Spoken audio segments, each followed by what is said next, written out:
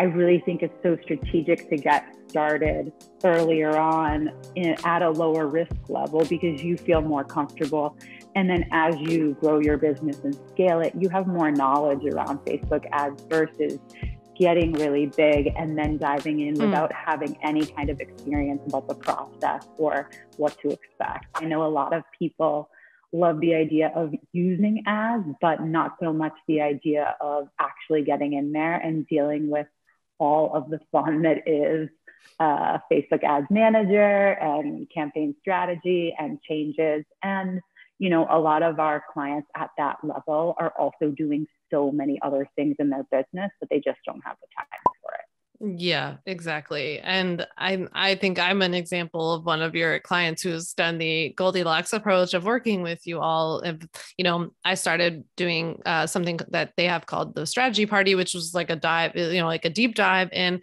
But then I was like, how do I get this stuff set up? You know, because my business was getting busier. So then I kind of did the middle package of getting support from you, but also being responsible for more stuff on the back end. And now for the last couple of years, I've been all in and been doing all the things with you guys. And you guys take very, very good care of me and do everything of the Facebook ads because it's just not possible at this point. So it's just not going to happen. So I just also wanted to share that because sometimes I think like Facebook ads only get talked about in like, there are a lot of like myths around, oh, it's really expensive or you have to wait until you make a lot of money or something like that. And there are other options available. And I think I'm somebody who's taken these like baby steps and gone through it.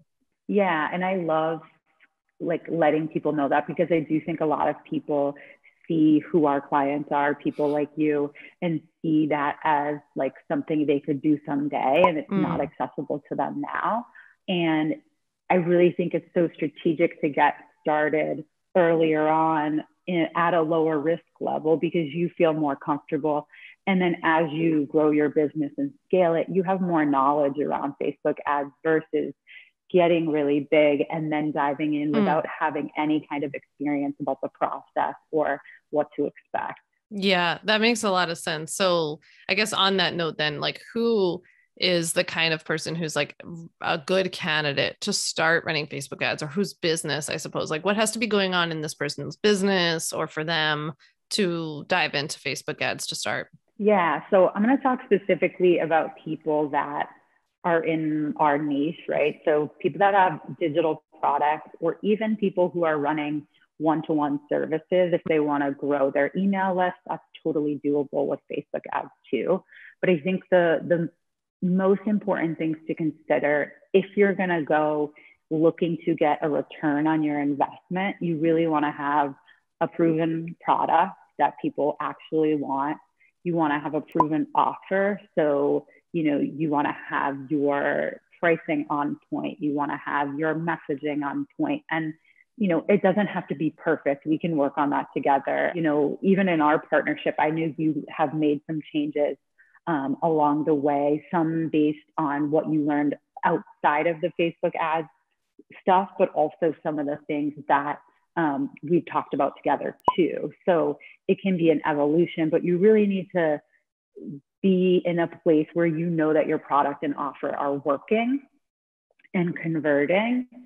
You also really, really need to be willing to play the long game because it's not a quick win. It's not something that you throw to somebody else and let go of, right? You know, we do all the things for you guys, but there's still a lot of stuff that has to happen on your end because it really truly is a partnership where, yeah, we work on the Facebook ad side of things, but what has to happen after the click for, you know, all of that revenue to be coming in. So I think, yeah, the biggest things are having a converting product, a funnel that works, and just being realistic about what it takes. And that might have to involve a lot of conversations with friends who have run Facebook ads, talk to some people who are agencies or freelancers. You know, you don't have to be ready to buy or invest when you have those conversations, but learning more before you go into it for sure.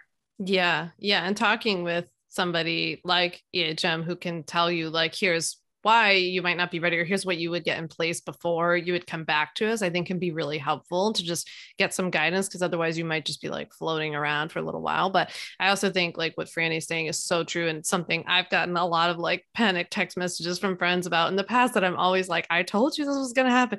But my ads got rejected in the beginning, if you remember, Franny, like because like certain words triggered Facebook, and so certain things got shut down.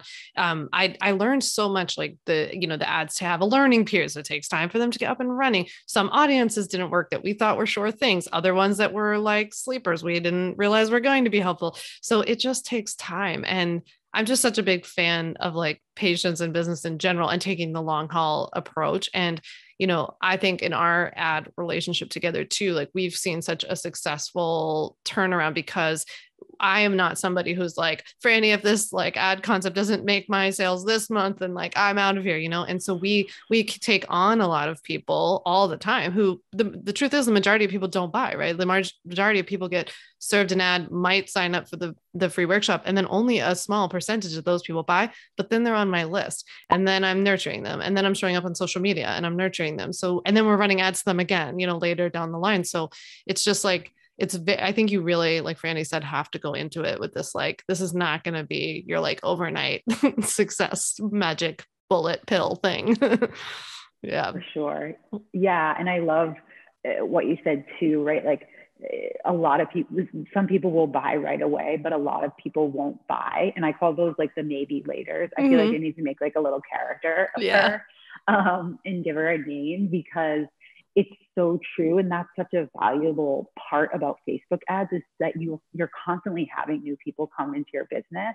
And yes, a lot of them will buy right away, but so many more won't. And what are you doing to nurture them, to keep them engaged, and to keep them purchasing from you on a consistent basis, right? Like you'll bring people in month 1, and then maybe a lot of them won't start converting till month 3, but that's like really beneficial for you in month 3, even month 6, right? Like the work you put in on day 1 is delivering you results consistently over time, and it just snowballs, which is really, really exciting.